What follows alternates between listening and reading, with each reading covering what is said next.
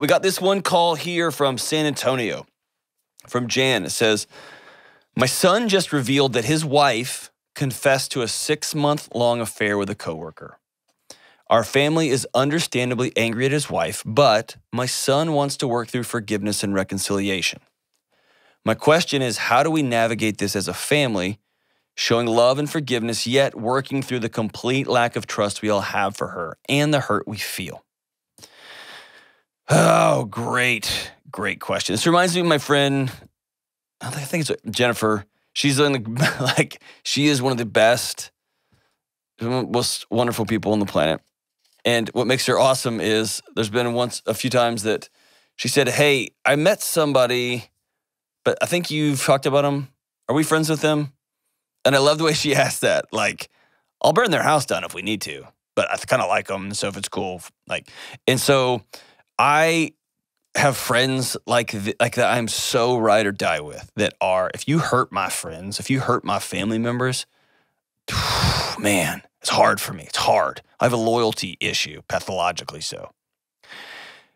And when it comes to imagining somebody cheating on, on my kid, the amount of hurt that would cause, the amount of devastation, all that would just be so hard.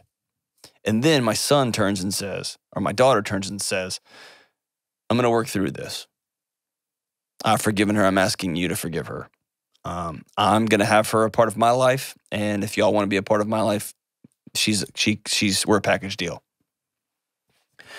So here's a couple of things that I would think through here. Number one, never, ever, ever, ever talk bad about his wife. 2 reasons. Number one, you never know, as much as you think you know your son, you as parents never know what's going on behind closed doors. Same thing goes with friends. Like my friend, you never know what's going on behind closed doors. Not that there's ever an excuse to have a 6-month-long affair, but I'm just saying you never know what's going on behind closed doors. There's always another side to a story.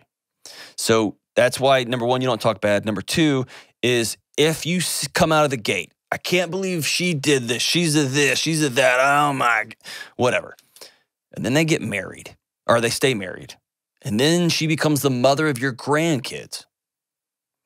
Those words will always ring in her head. Those words will always ring in your son's head.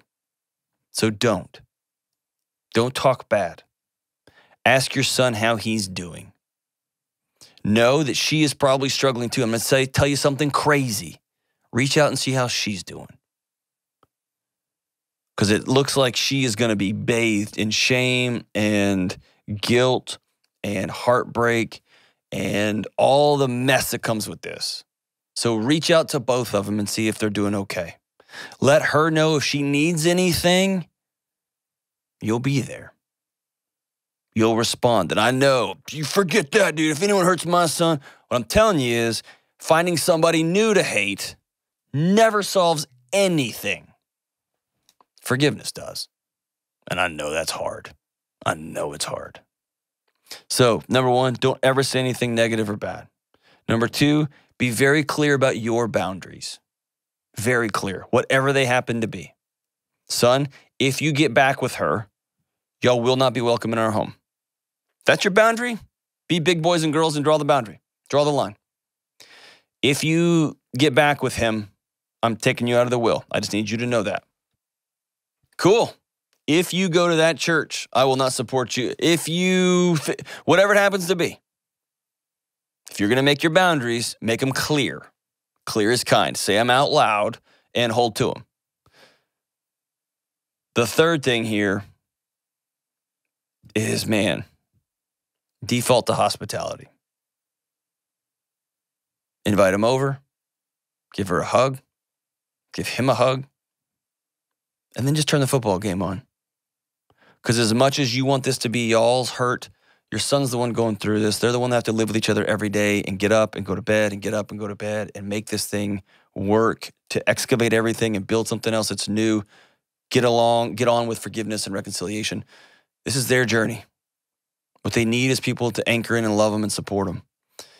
And not to be judgmental or be like, I saw her on her phone. Do you know what that? Don't do that. Don't do that.